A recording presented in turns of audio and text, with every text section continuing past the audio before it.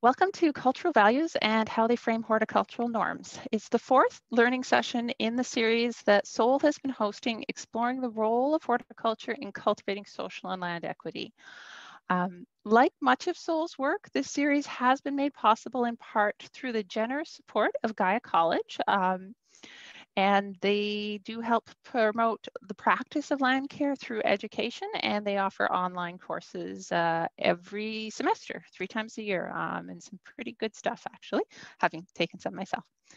To introduce myself, my name is Sandora Alford Purvis, and I am here this evening in my role as the Executive Director of Soul.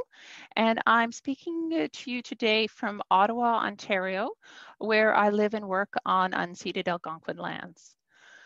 The format of this evening is a panel discussion with Aliyah Fraser, Lorraine Johnson, and Tiffany Travers. Each will be opening with a presentation, and that will be followed by a panel discussion, and we'll finish with questions from the participants.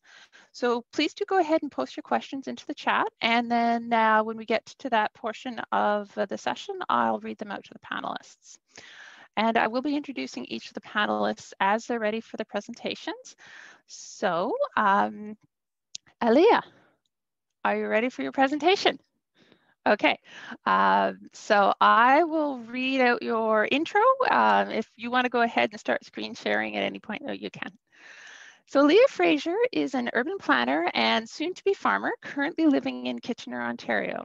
She graduated from the University of Waterloo's Faculty of Environment with an undergraduate degree in planning, and afterwards worked as a private land development planner for a year and a half. She's a creative and critical thinker who has always had a passion for growing, cooking, and eating and thinking about food. This year, she is starting Lucky Bug Farm, a small-scale market garden that is set on growing a just and sustainable food system. Okay, hello everyone. Nice to be talking to you all today about privately owned public space, also known as POPs, and the problem with these and other semi-public spaces. So I'm going to start with a land acknowledgement of my own, which is that I am living in Kitchener, Ontario, which is located within the Haldimand Tract, lands that were granted to the Six Nations of the Grand River in the late 1700s. These lands are also the traditional territory of the Mississauga, the Haudenosaunee, and Neutral peoples. And I do want to make it clear that the Six Nations Reserve in Brantford covers only 5% of the lands which they were originally promised and granted. POPs exist in the space between the public and the private realms. They're privately owned, technically private property, but the public is still welcome to access them. In reality, POPs are often highly surveilled, and access to POPs is either granted or denied by building security guards, the ones who are usually sitting in the front lobbies of these condos. And I think what you have with this gray area and these semi-public and semi-private spaces are the perfect conditions under which marginalized people are likely to be discriminated against and harmed and experience physical violence, often at the hands of these security guards or even the police. To illustrate a little bit more about this point and about this issue, I'm going to talk about the experience of Robin Mazumder, who is a University of Waterloo PhD candidate in the Faculty of Environment. I met him a couple of times. He's a guy. So he was visiting Toronto in 2019 to collect data for a then upcoming experiment. And so he studies the psychological effects of skyscrapers on our mental health and on us as people. So he was taking pictures of skyscrapers in the downtown core. Shortly after he started taking pictures while standing on the sidewalk, he was told that he wasn't allowed to do so because he's not allowed to take pictures of private property. So I think he questioned that security guard a little bit, trying to figure out exactly where public space ended and private property began, but he started to feel unsafe and he wasn't really getting anywhere in this discussion. So he moved. He went to another building, and I think this one was on King Street. Started taking pictures, And very quickly after he started taking pictures at this location, he was stopped again, questioned by another security guard, told that he could not take pictures of the building. When he questioned why he could not take pictures of the building, I think, security guard number 1 comes out, and then security guard number 2 comes out, and they kind of give him these non-answers. And instead of fighting them, he left and he wrote this piece about it. And this piece is really the thing that kind of, I don't know, started connecting the dots for me, the dangers of having these spaces that exist in the gray area between public and private. And so if this man, who is brown-skinned but is very clearly middle class, is experiencing, is being excluded from these spaces and is not being permitted to simply take pictures of these buildings, I think it's pretty easy to imagine how, a poor Black person or someone who doesn't have access to permanent housing would be treated in these spaces and would experience these spaces and how they would feel in these spaces. So we have an issue here. So in his piece about his experience, Robin says that you don't know why you're being treated the way you do or the way you are. That's part of the psychological burden of being a person of color. But yeah, POPs represent just increasing private power in our cities and eats into our public spaces slowly but surely, and how these lines between which spaces are public and which spaces are private are just continuing to get blurred. And in these gray areas, marginalized people are experiencing significant structural violence and often physical violence just for existing.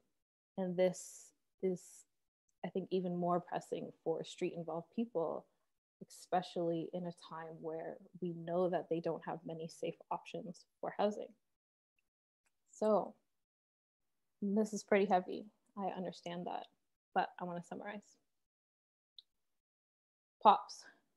The City of Toronto doesn't have the resources to provide or care for new public spaces, especially in the downtown core. And they approve objective guidelines that don't consider equity or sustainability in the conception and securing of these spaces from developers.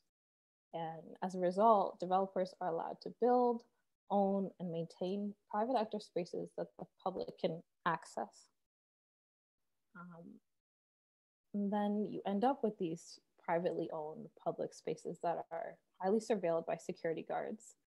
These security guards are allowed to make the decision of which public is allowed to use the spaces. And then these become spaces where already marginalized people are excluded or harassed or harmed with very little recourse because it's private property at the end of the day. So I think that these gray areas are really dangerous, and yet they're really normal. And if you look on the City of Toronto's mapping of POPs, you can see that there are more and more being planned. And I just think that we need to imagine better uses for these spaces and uses for these spaces that benefit everyone and that benefit our environment and that speak to the Indigenous history of this land. And through mutual aid initiatives like community kitchens and community fridges, I really do think that these spaces can be made better.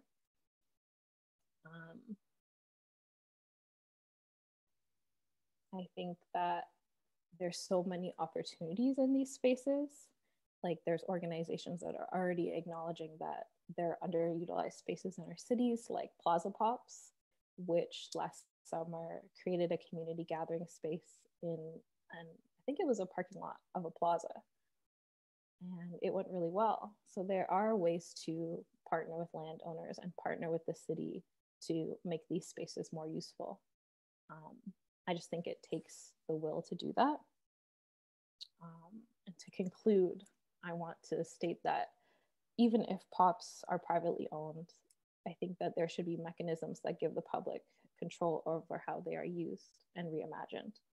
I think it's really important that Black and Indigenous people and people who are without access to housing are in charge of this reimagination. And I also don't think that this should be just limited to POPs. There are so many spaces in our cities that can be safer and more sustainable and more useful for everyone if we really take a hard look at them and kind of set them free.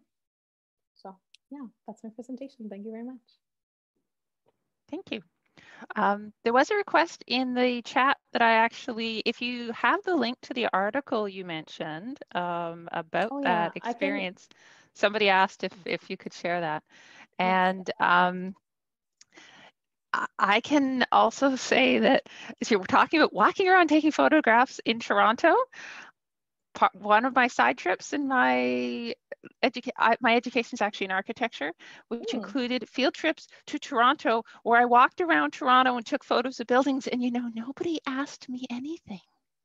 I went inside lobbies of buildings and took photographs, and nobody stopped me. So there's a bit of a contrast of experience there.